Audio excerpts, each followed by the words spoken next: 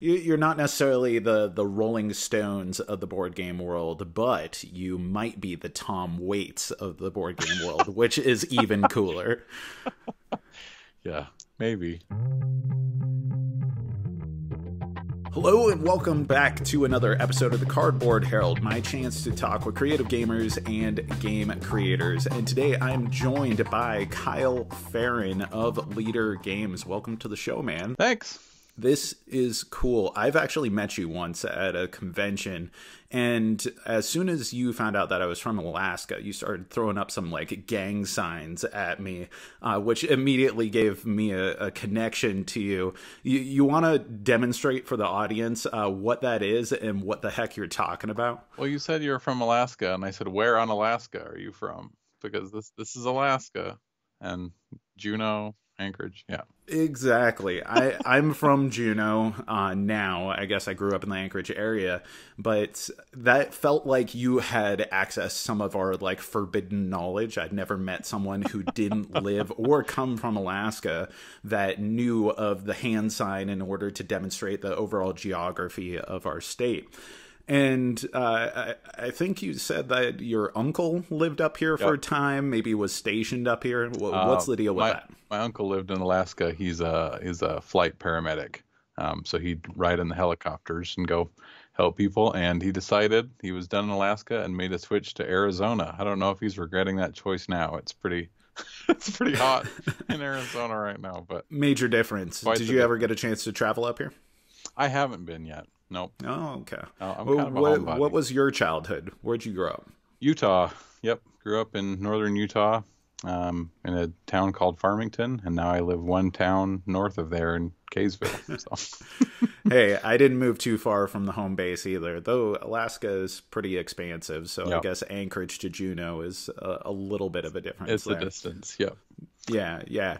So let's talk about your childhood. You are known for these incredibly imaginative illustrations. You're the artist at Leader Games. Of course, there are other artists who contribute art to Leader and work at Leader. I've talked with Nick Brockman on here, and he's done graphic design and other illustrations and everything. But when people think of Leader Games, they think of you and these adorable and fascinating and imaginative illustrations. And a lot of that is these characters that feel so original. When you were a kid, like, can you think back to the first time where you did an illustration of an original character? It wasn't your mom, it wasn't your dad, it wasn't your dog or your brothers or your teacher, something entirely your own. Well, I remember distinctly that there was a rabbit, like an Easter bunny type thing that I drew in kindergarten, and my teacher told my parents at a conference, hey, this is really good for a kindergartner. And like they were like, okay, they didn't know. I'm the oldest kid. They were like, we don't know what the age progression is on that. And both my parents are really creative, just not with necessarily with drawing stuff, but they would do like crafting things, and my dad does a lot of good woodworking stuff. And then so I would just draw kind of for fun. And then I think, all through my childhood, I would draw Garfield and Calvin and Hobbes and just kind of whatever was available to me. And so when I was doodling, I didn't really ever have like a headspace for like, this is an original character. I wasn't ever like creating a lore around something, but I would draw for my siblings or just draw stuff for fun. And then about high school time, I was like, I want to become a comic artist, like having no idea how much work that was. And then delving a little bit into that. And like now I have friends that do comic stuff, and I'm just like, never. I think that's a lot of effort. That's a lot of effort. For real. For the deadlines constantly, and then having to redo things based off of, the storylines changing. The comic industry is a whole beast. But like, what was that transition when you got to around high school age? Were you just super interested in comic books, or was there any particular comic book artists that made like profound impacts on you that stylistically started filtering into your work? I really liked some of like, because the only comic book stuff that I had really encountered, because I didn't even buy comic books. I would just watch comic book TV shows, and I loved like the X-Men.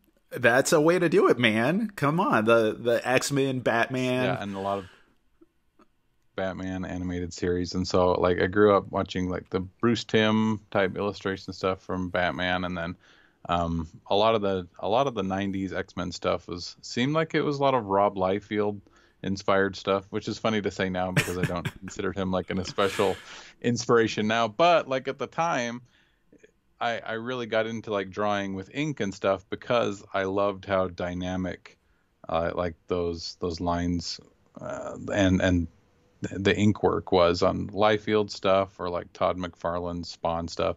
And like, there's no way I read a Spawn comic as a kid. I can't imagine me doing that or my parents allowing that if they knew what it was. But like, I can, almost trace, a direct line through like just like seeing comic book stuff, trying it myself, and like going back and forth and being like, I can imitate this, I can make this my own.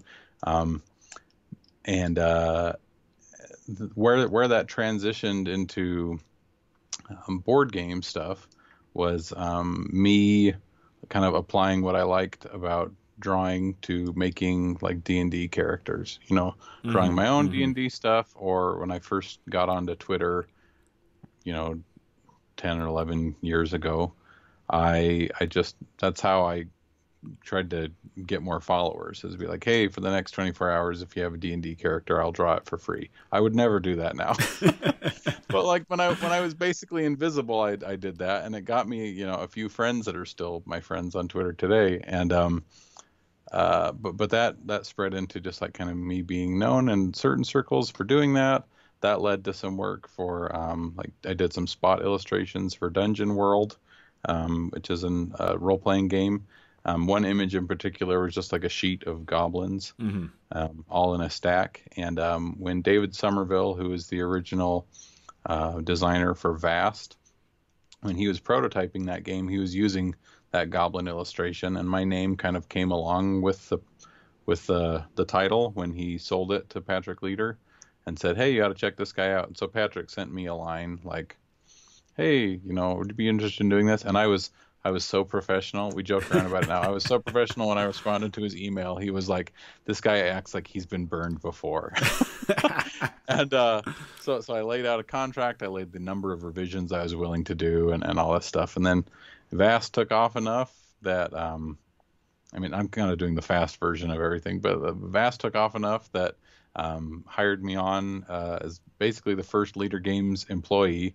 And it was kind of contract to employee to when we did Root, it was all full time, and that became my job. It went from being kind of a fun side hustle thing to something I was focusing on more with my free time, and then my full-time job now. So at this point, you are so identified by Vast, by Root, Oath, Fort, these Leader Games. And at least the initial releases before Oath, everything kind of had this cuter aesthetic, right? There's variance. There's a stylistic difference between Vast and Fort and Root for sure. But I think people would, identify the Leader House style as being this very cute and almost like silly, imaginative take on fantasy. But when I look at a lot of your illustrations outside of Leader Games, especially some great illustrations that you did of like the classic D&D archetypes, that they're so different than what I've come to know you from your work at Leader. Do you ever feel like by being a house artist, a full-time artist with a specific company, that kind of limits your stylistic output? Do you find avenues to be able to express yourself in different ways?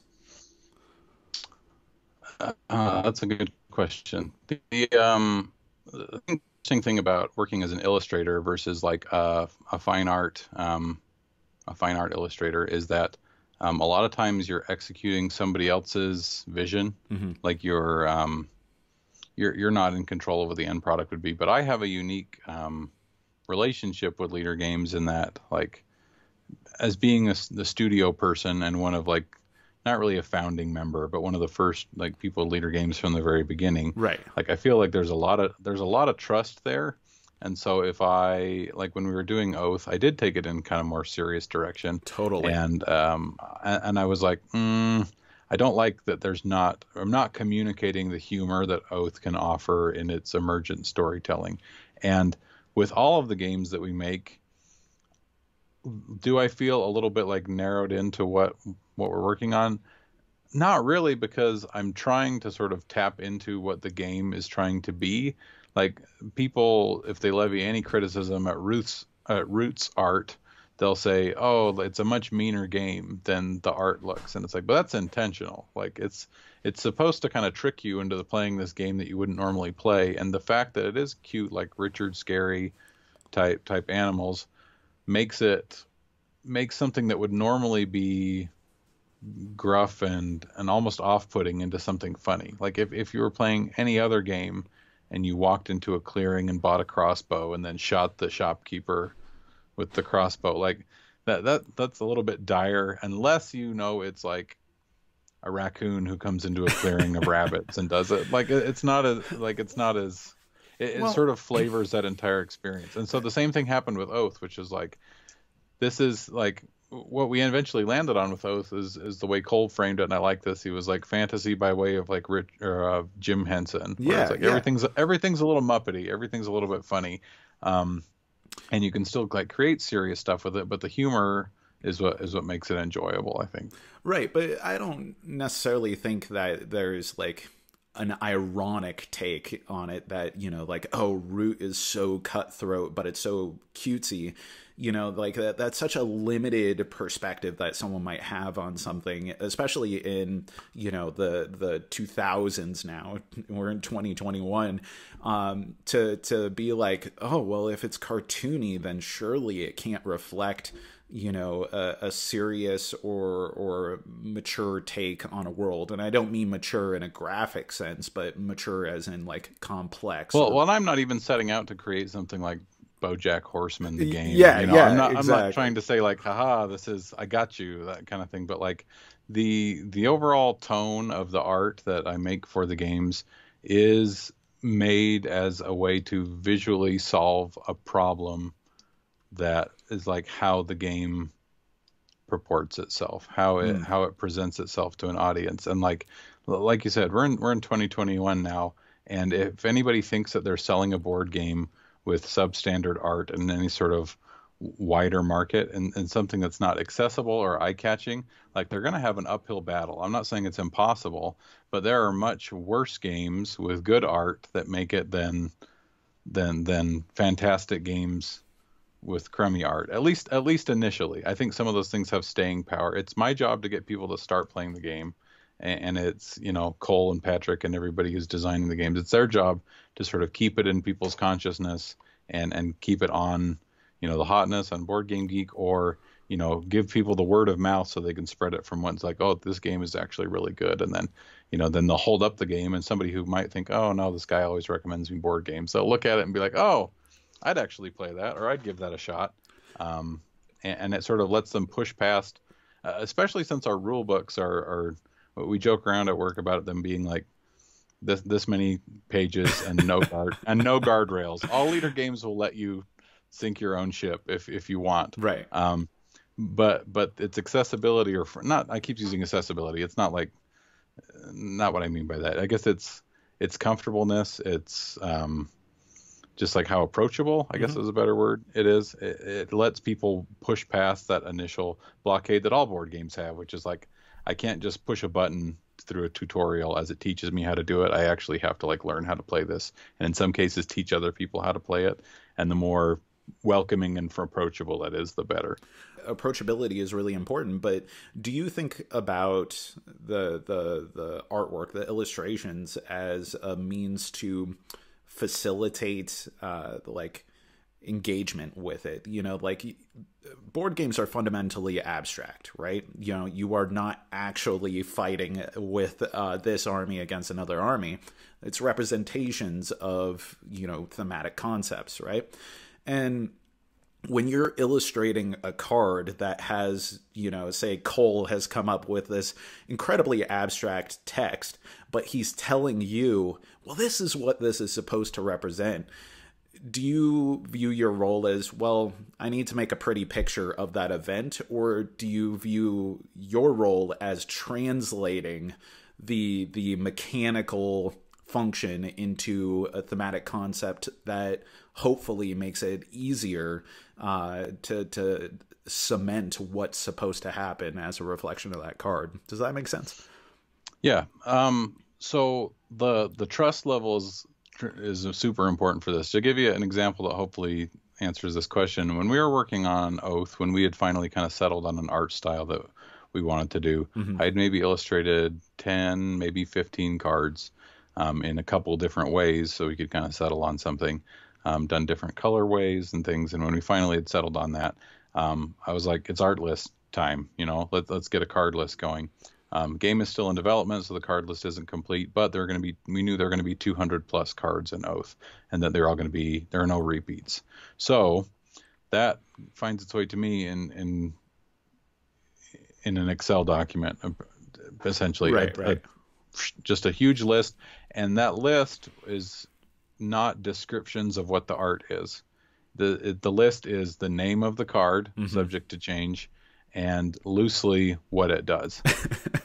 and then I did all the art based off that. So if there was a card that said salad days, like then Cole could tell me what he thought he meant by that, or I could look at the card and look at what it did and then try and get something to match it. And in all my time doing root cards, doing the alternate root deck, doing the Oath deck, doing the Vast cards, I can only think of like times less than the fingers on my right hand how many times they've asked me to do a different take on the art, because that's really my job. Like, making it pretty is sort of just like the you're a set of hands version of what an illustrator does, and I really don't like working in that kind of setting, because then I just feel like other people, and they're like, I need a circle and I need this many things, and Totally. I would rather have somebody just say, this is the vibe, this is the feeling I'm trying to evoke.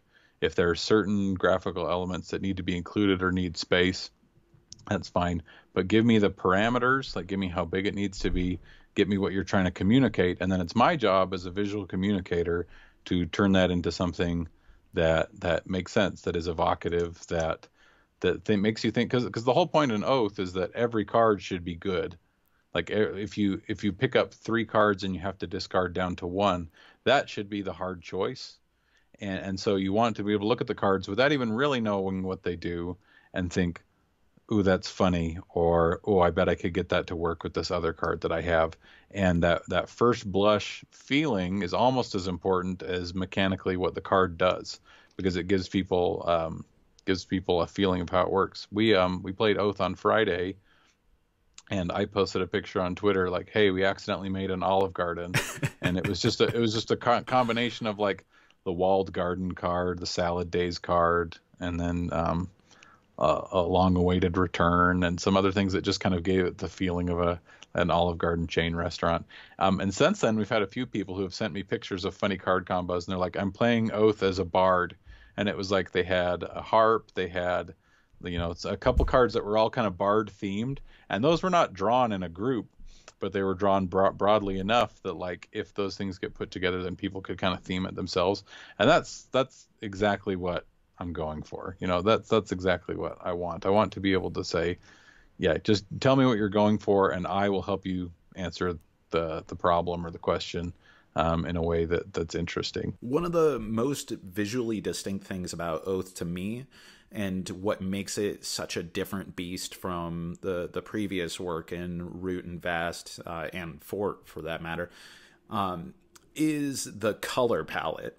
Instead of red, you have kind of like a magenta-ish color. Instead of blue, you have a teal in there. Like, what was your process when trying to settle on a specific color palette when you guys were kind of figuring out the world? With Oath, with all our games, we try and be colorblind friendly with the actual components. Hmm. And a lot of times that just means you have to use secondary information. Like especially with Oath when it's a 6-player game, like we had to make different colored pieces and make them different shapes because always eventually you're going to have two colors that are going to look similar to somebody and on the different kinds of color blindness. And so I check those against, an app that simulates it for me.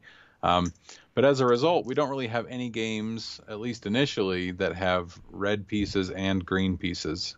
And with Root, we had the core box has orange and it has green. And so with Oath, I wanted to do no green piece and do a red piece for the foxes, or for the fox kind of meeple guy. And so as a result, I didn't want to really lean into any of those colors in the art because all those pieces have to sit on top of the art. And so I made a palette. I kind of got some doodles that I'd worked on in the past, and I made a palette digitally the same way I would do it traditionally, which is just, putting out blobs and then mixing them together to make sure that they all kind of go together. So I was creating a green from a turquoise that I liked and a yellow that I liked. And so as a result, Oath is a lot of secondary colors. I mean, it has turquoise, it has kind of magenta instead of like you said, like true red. But Root is the same way. Root doesn't really have any true red except for in some of the cards and things because the palette that I was using, the red is mostly orange. So if I had to color something like a tongue or anything like a ruby on the end of a sword, I would be using this same kind of orange red instead of a true red. And just keeping the palette consistent through the whole project makes it seem like it's its own space. I can look at any one of the cards I've done for the games and I can get an initial like feel overall, being like, okay, this is kind of a purpley blue thing. It is probably for Vast the Mysterious Manor. This is kind of an orangey pink thing. It probably goes with Fort.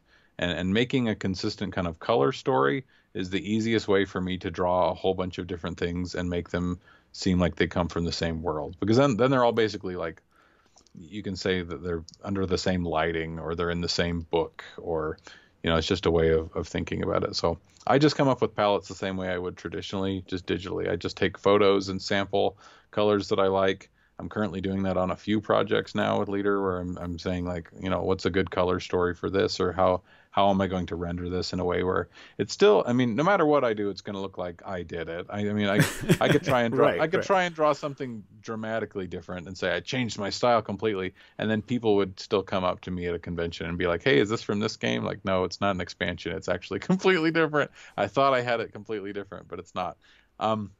So I don't worry about like trying to make it not seem like me. It's always going to do that, but I do use different tools or use different rendering techniques to try and set each project apart from the other projects. How much of the Buck Wild world building is credited to just your imagination as you were trying to come up with these characters and everything? Because this isn't elves and goblins classic high fantasy thing. You were just describing to me the fox meeple piece thing. Like, I don't even know if you have a concrete idea on what these representatives, in this universe are. Like the genetic makeup of the world of Oath is pretty crazy.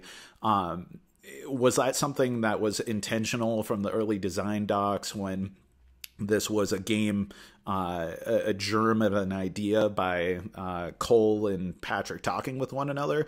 Or was that them saying, well, this is kind of tonally the world that we want to go with? And you were like, well, what if I just have like a guy who's like a ghost coming out of a body? The thing about the way I get to work with Leader Games being in studio is that I get to throw my weight around a little bit at the beginning of a project to try and help with the Right. theming. So when we did Root, I helped with the theming there. When we did Oath, theming there, I actually came up. Cole told me that he needed kind of these different card suits, and they needed them to interact differently. And so I kind of pitched them this idea of how I would handle the card suits, and I made kind of a spectrum of 7 things, because at that time there were 7 cards. But like this is it. It's just like you lose stuff in the process, other stuff has to be added on. So we had these 7 different card suits, and I said I've sort of made a spectrum by trying to take slices out of 7 different spectrums. So it's like we have, demons, and we have the wastes, and we have the sword, and we have sorcery. But like sword isn't the opposite of sorcery, and demons aren't the opposite of the waste. Like you can have all of them. You need to be able to like mix and match. So if you have a world with a lot of demons and magic, it's going to feel a lot different than a lot of demons and order in your world or whatever. It's going to feel different. And a lot of those things like got tweaked and changed. So the wastes eventually became the nomad class. The clockwork thing got cut completely. The sword became order. And then demons became discord, and so they all became kind of their own category. But I got to heavily influence at least that initial jumping off point of how Cole handled the suits. And then for the characters, we knew that we wanted them all to be exiles, and because we were kind of tapping into this fantasy setting that was inspired by the Chronicles of Prydain, like the Book of Three and Black Cauldron books by Lloyd Alexander, we knew that most of the characters, or like the people, the denizens, were going to be human, just humans, and there could still be monsters and things, but we weren't going for like dwarves, elves, that sort of thing. Just mostly human, and then anything else is kind of an anomaly. So the idea with the exiles was that they all needed to be weird. There needed to be something about them that could either say, you would look at that person or creature and be like, they're outside of polite society. But also they could be powerful enough that if they were king, then or chancellor, then they would be like an imposing, like almost like a sorcerer king type figure. So you could have, when I was drawing them, it was like, okay, we have this like sort of anthropomorphic fox guy. He's not a root character. He's all lanky and weird. He's taller than like a human is. Very grim. Yeah, but if he was out of, so you could see that creature and be like, no thanks. Like outside of society, not a regular person. But also, if that creature was the leader, like that, like you could see that happening too. So they all became weird, and because all the meeples had to be different, they all took on different shapes. So we have, I got the box right here. I can look at. We got the blue guy who's like large and just has one visible eye, and the fox guy, like the cloud person. And they all, and like the yellow pawn has 4 arms, and they were all weird and different. But that created this interesting visual problem, because when we created the chancellor piece to represent all of, anyone could become the chancellor, I showed it to Cole and I was like, how am I going to do that? Because if I make the chancellor a certain shape or dimension, like if I make a skinny chancellor, then someone who is playing the blue player pawn who's all big and has one eye, they're going to look at that and say, well, how does the blue guy turn into that? So the solution was to make the chancellor just this huge, imposing, robed figure with a mask on. Blankets, so many towels. So many blankets. And it made it so any one of those other creatures could become the chancellor, because the chancellor was just sort of like a symbol. And there were no direct features on the external that would give it away as be like, oh, that has to be the yellow guy because he has 4 arms or whatever, because it's just like this shroud with a mask and a crown. And so that was kind of an interesting visual problem to solve. And since then, the Chancellor sort of become like the icon of Oath. He has a whole side of the box to itself, and it's the big purple piece is the largest piece in the box. So it's fun to be able to influence how the game feels. When we were even Fort, when we were, to take it to Fort, when Nick was taking Grant Rodiek's game, Grant's original game that Fort is taken from is SPQF, which is a Roman kind of wordplay joke. But they were all anthropomorphic animals. Right. And we're like, we don't want people to buy Fort and think that it is a root game. So we're going to approach this differently. And so like, well, what ways can we do it? So talking with Nick, we were talking about some of these cartoon shows that we like Ed and Eddie that Nick liked, or I can't remember the other one. I want to say New Kids on the Block, but that is a band and not a. Hey Arnold, Ed and Hey Eddie, yeah, Arnold, that kind of or stuff. like my kids love Craig of the Creek, and I think Craig of the Creek is phenomenal. And so we're like, we could sort of come up with this class, not class, but like different categories of kids based on like clicks, Hmm. or like interests and things that kids are playing outside, and they could be in forts. And so I took the original concept for SPQF's categories and I transposed them onto another one. So like the I'm trying to think of the one-to-one, but like the agriculture became like the skateboard kids who had snacks on them, and so a lot of the skateboarding things are like kids carrying the big thing of cheese puffs, or the one kid who's just like eating chocolate or whatever. And they were like the sporty, roller skating, rollerblading, skateboarding kids. And then instead of like having construction and building, we just kind of had like the kids who play in the dirt, like the shovel kids. And that sort of put together a world that was familiar enough to people and made sense for the theme, but was just sort of a different angle to take that whole thing. And so that is how Fort kind of ended up with the theming that it did too.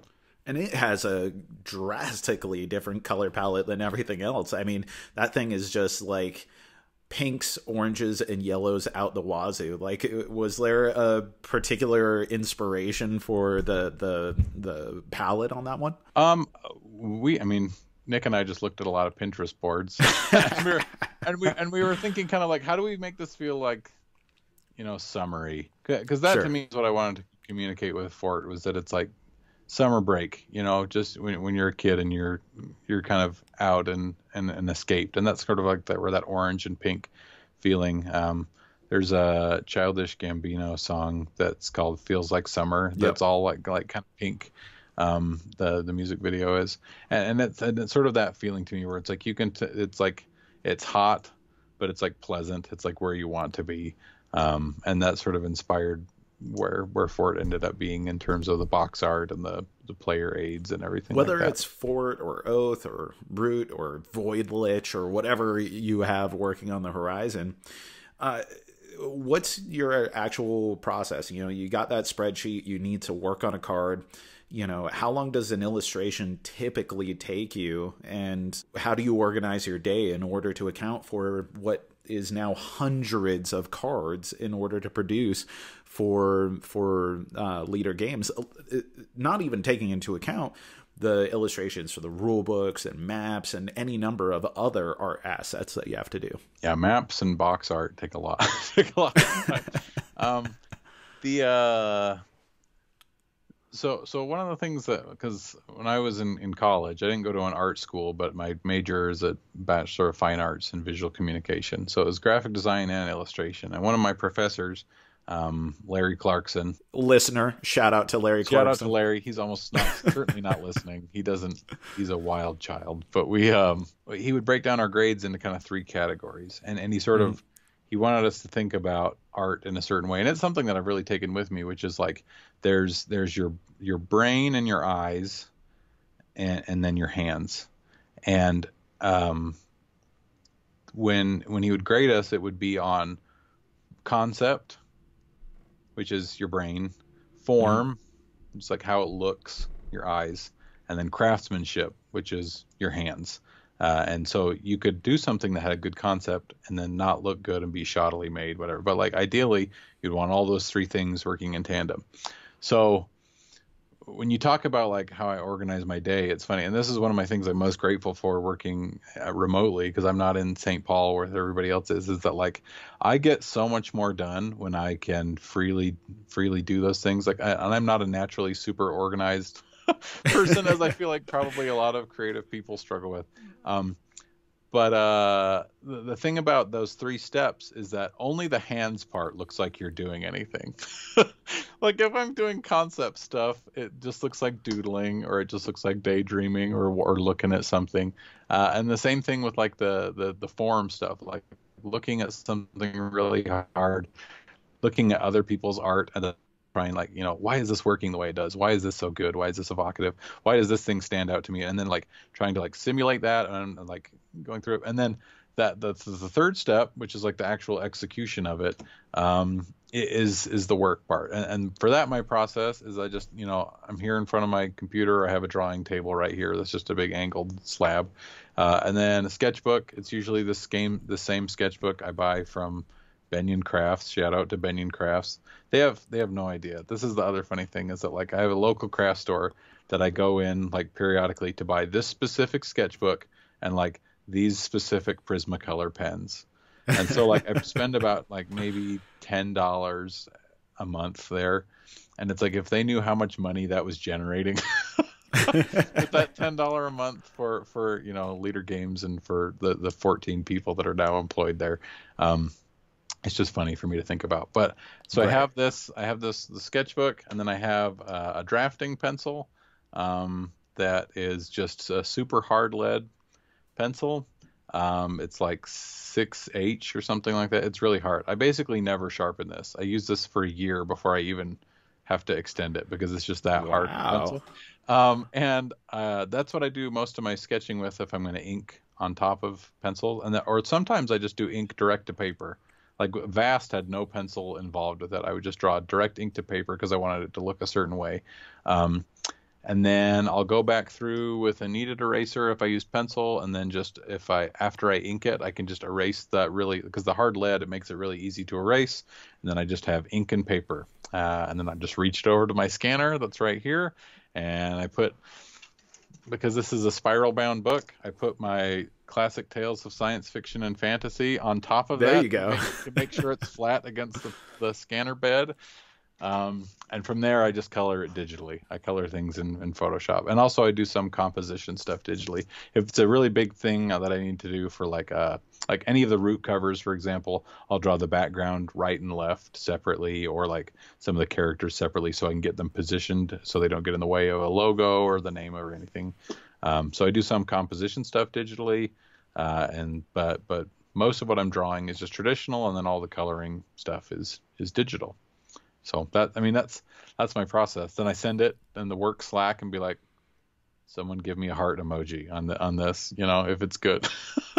Give me my validation cookies, and then I just get everything packaged in the right size it needs to be. If there are certain parameters, get that put on our Dropbox or Google Drive, wherever it needs to be, and then our stellar graphic designers like Patty and Nick put them where they need to go. Or if it's still in a prototype phase, then I just send those things directly to Cole or Patrick, and then they use them on cards or whatever. And then, yeah. So, it's my day isn't super like in the morning I do this, and I just sort of look at kind of what needs to be done and plug away at it and try and pay attention to deadlines. Does it ever register to you that the artwork that you're creating for these games, maybe the point at which some 12, 13, 14, 15-year-old kids are going to start playing these games and go like, oh, I want to become an artist because of how distinct this feels, in the same way that you were looking at comic books, that your friends had, and seeing something that looks completely unlike the rest of that hobby, or that medium. The early 90s, the look of Todd McFarlane that we mentioned, that kind of changed the landscape of what comics would be for a long time. Not just Image, but Marvel and DC all kind of went into a new era of illustration.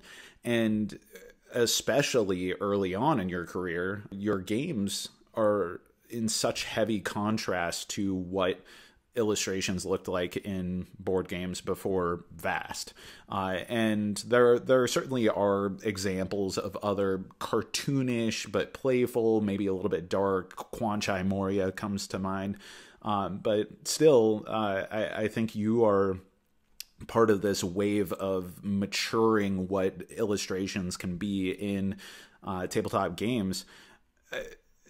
Has that clicked with you that, you may be having the same impact on people in the way that some of the things that you were consuming as a teenager had an impact on you? I hope that happens a little bit. I have 5 kids. They all draw. They like doing that sort of thing.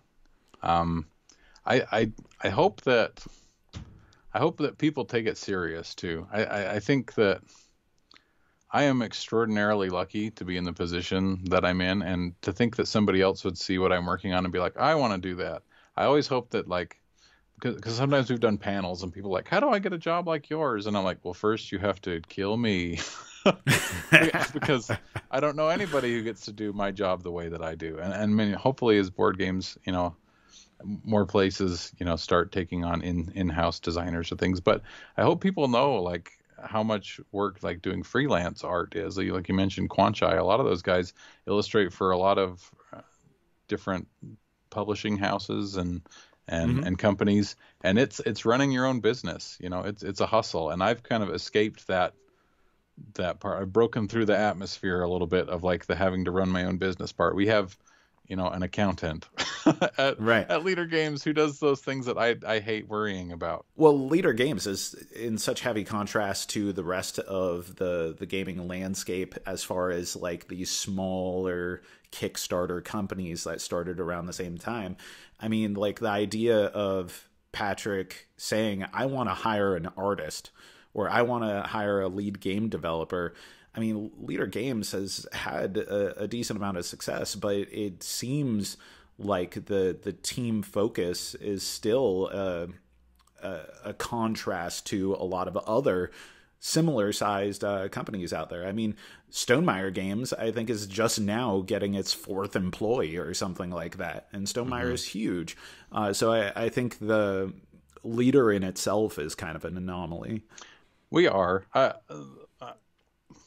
We are. I just think about I just think about the people I work with and how extraordinarily lucky that I am, because like I feel everybody is keyed into this idea of like we're all doing the very best we can with the project that we have. Like the goal is always, one, stay alive. Like we're still trying to make enough money to like so we can keep doing it. But like even that sometimes gets shelved a little bit for just like making the best possible thing that we can. Like I want someone to get our games and say, this is my favorite game. And there's no way that I'm gonna like that we're gonna ever pivot to like the churn of just like trying to get as many games out as possible or whatever. Like we're always gonna make weird stuff, but it's gonna be as passion apparent as possible. I want somebody to look at this and be like, this is the most unique experience ever. And I love when people say that about Oath or Root, like, oh, this is really different than other games I've played, or it reminds me of something else in like a very different way, or like it reminds of something outside of board games. I mean, like, oh, this is like reminds me of a storybook or whatever. But even if we can't please everybody, I want somebody to be able to say, this is my favorite game. Like Totally. In the same way, like Cole and I were joking around when a lot of reviews were coming out about Oath. I was like, they have the same vibe as like hot sauce reviews, where it's like people who are into it are like, this is my favorite hot sauce. Big disclaimer, I know that this is not for everybody.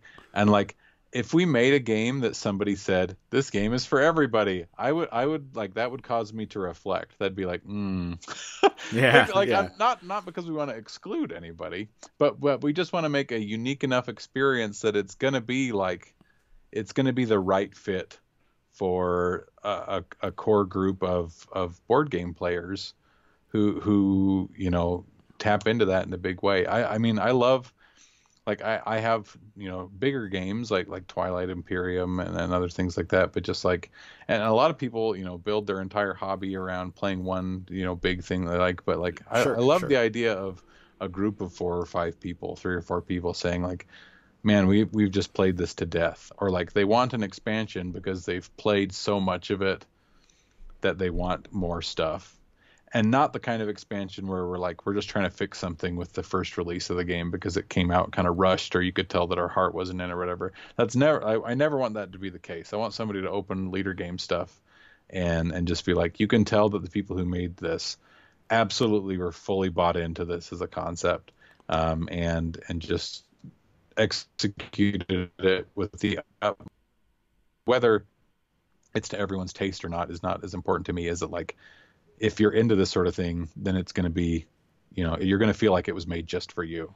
It's Right. going to, You're not necessarily the Rolling Stones of the board game world, but you might be the Tom Waits of the board game world, which is even cooler. yeah, maybe. Well, we'll see. I don't know. I just love it. I love my job. I love doing this. I love making things that can bring some happiness to people's lives and bring them together. I mean, I'm so glad that board games found me in that way. That it's something that I got into through doing tabletop role playing game stuff. And then the board game hobby found me. But I just love like, especially compared to like comic books, which I talked about earlier, is that like, to me, why I couldn't get into it the same way as I do with board games. Maybe one day I will in some capacity, but like it's so much work for something that someone is like reading at the pace of reading, and then when they're done, they're like, and then they might be done. They might never return to that. Whereas like a board game, you're really creating an object that people are interacting with in the same way. Sure. Like a children's book is different than a comics book because it is just as much about like what it's made of and returning to that space as it is a board game is. The children's books and board games are similar in that way. And Right. I love being able to make an art object a playground for people. Or instead of making like a toy, we're basically making a set of toys for people to get and open and get into. It's just very fulfilling to me. Yeah, I mean, right behind me, I have the illustrations for Herloon Minotaur and Elvish Archers by Anson Maddox from the original run of Magic the Gathering. I really like the illustrations, and Anson was raised in Sitka, Alaska, so, that's like, shout out to Anson there, fellow Alaskan homeboy. But more than anything, like, I started playing Magic at a really young age, and that was so tonally different than what fantasy looked like up until that point. Even Dungeons and Dragons or anything like that. When I was like a 7-year-old picking up a Sengir vampire or a Herloon Minotaur or something, I was like, oh, what is this? This is kind of scary. But it was a whole new visual landscape, and it was something that I wanted to look at and imagine, what goes beyond the illustration. Yes, this is facilitating the concept from the card, but also, like, what is this world beyond this? And also, I think a lot about, like, that being the Wild West of gaming art when Wizards of the Coast was like, oh, we got this new concept. Okay, we need a lot of artists. Just go wild. And suddenly, they had some weird looking elves and they had some weird looking minotaurs just because some college students were like, sure, we'll do this for stock. I doubt this stock is going to be of any value, but yeah, we'll totally do this.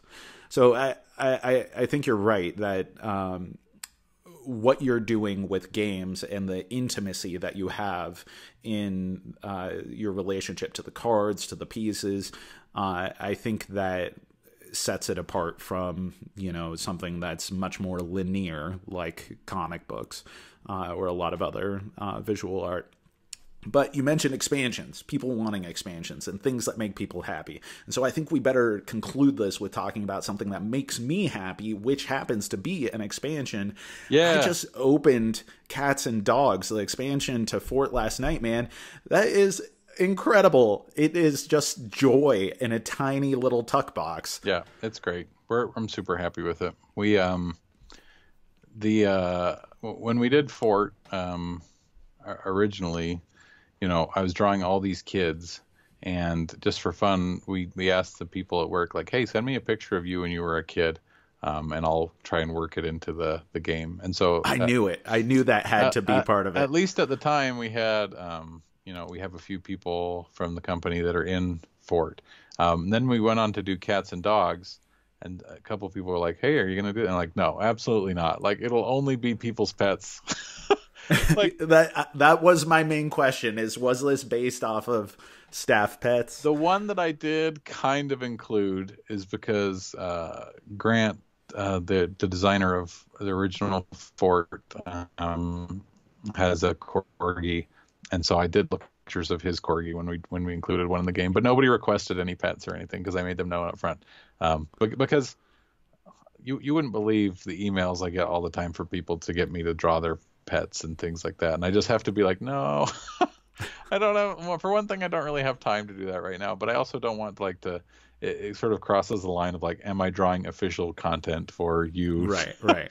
to make am I accidentally endorsing your project with this little thing that I've done? So, but forts, cats, and dogs was really fun to be able to incorporate lots of different sizes and shapes of animals, and I think it's a solid little expansion. You know, especially if you're familiar with fort, it adds a couple different pathways to score points and win the game, or a couple different approaches. And I think that's the most fun thing about fort, is sort of getting your own little engine going. And then it fits so nicely with the theme, you know, kids playing out in the yard and stuff. And the best thing about the dogs is that you sort of like, you attract them and you house them in a little dog house and thing to get points. But the cats are like, they're super fickle, and like if you aren't satisfying the things that they need to stay in your yard, then they just leave and go find somebody else who is. And it's just it's very thematic. I think it's a very good way to approach those two things. And I love how much it like you said, how it adds, even though it's like a small box. You know, if you have the root game or the fort, I keep saying right. If you have the fort game, you could take those cards out and put them in the original box and not even have to keep the tuck box if you don't want. But it's a good expansion in all those ways, where it's like if you want more, then it's more, and it works thematically, and it's a good, and it's not too big either. You know, we're not selling you another, it fits in the box entire thing. It's little, but it adds a lot, and that's my favorite kind of expansion, I think. Did you have one particular piece in that you wanted to nail a certain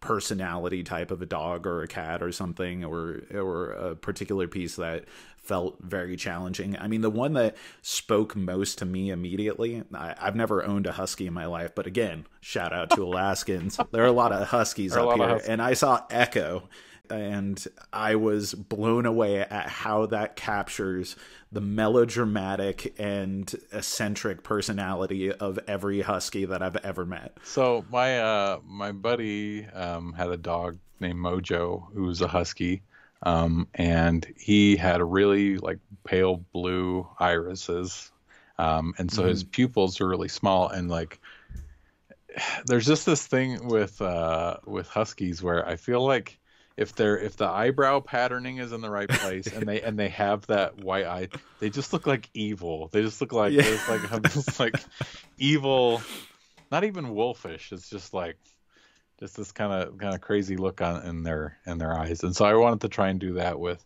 the husky that we drew, to sort of just capture that just like mischievous intent.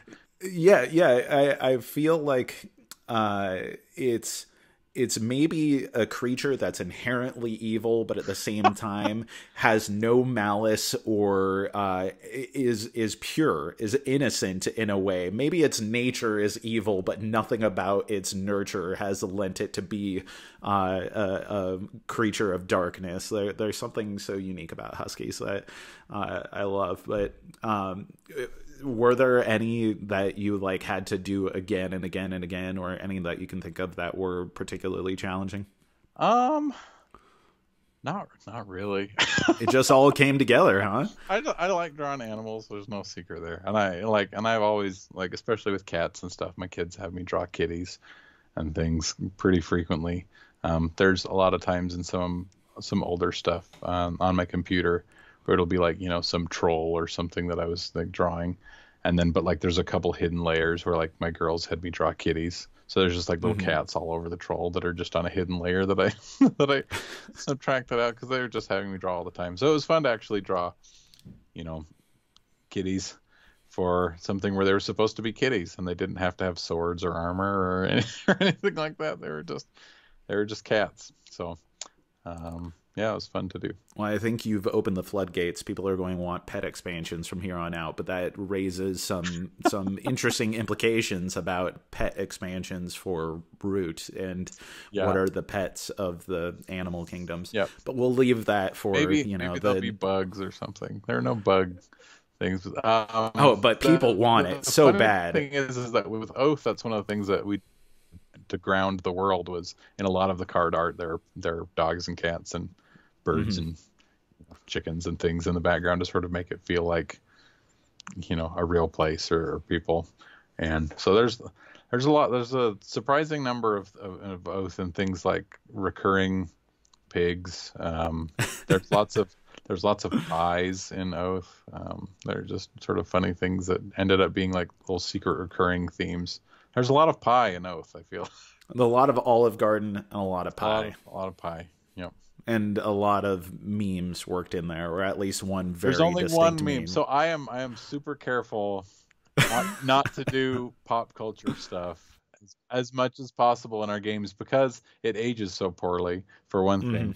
But I mean, comedy in general ages poorly. But I want to make everything to be like, but Hide Your Pain Harold is my favorite meme by like a country mile. And, if I'm ever on a Discord where they don't have a Hide Your Pain Harold emote, then I try and add one because it captures a feeling so much. And when we got to a card that was just called Harold, I was like, I got to break my rule. I got to break my one rule. It's so perfect. I got to get Harold in there because it's like, it's not the right spelling of Harold. Like I know what a herald is versus the name Harold. Right. And I couldn't put him with a laptop or anything. So I just had like, whatever thing he's reading, his heraldry is just like a curved piece of paper.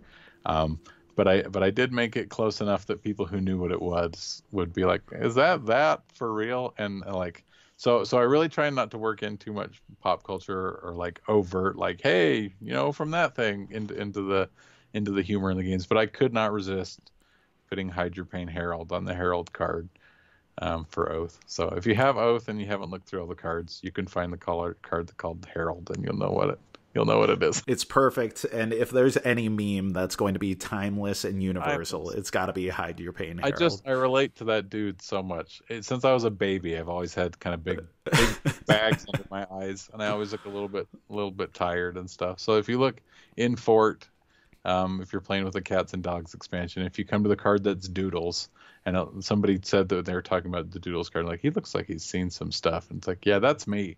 That's not, and he hasn't seen some stuff. That's just how I've always looked. I just always had kind of bags under my eyes. That's just the way my eyes look. So I relate with Hide Your Pain Harold a lot. Well, everyone needs to pay attention to what's on the horizon for Leader Games. I mean, you got so many projects going right now. I mean, just announced, kind of quasi-announced, Void Lich has been something that's long been talked about at Leader Games, and Patrick Leader still posts stuff online. You have Ahoy as a project coming up, and then right now the you guys are coming out with the Cats and Dogs expansion to Fort, and of course, Oath is this darling, amazing game that has kind of taken the hobby by storm. Divisive in some ways, but I'm so happy to see that it has largely been celebratory. Congratulations on the achievement for that, and just thanks for coming on to the show, Kyle. Yeah, no problem. Happy to talk. I'll talk anybody's ear off about board game stuff and about art stuff. Well, I can't wait to have you on next time. Okay. If you enjoyed this video, we have all kinds of other reviews, interviews, and recommendations via writing, podcasts, and video here on our channel and website cardboardherald.com. Our content is audience supported, so if you want to show your support, please visit our Patreon. Thank you so much for watching. This has been the Cardboard Herald.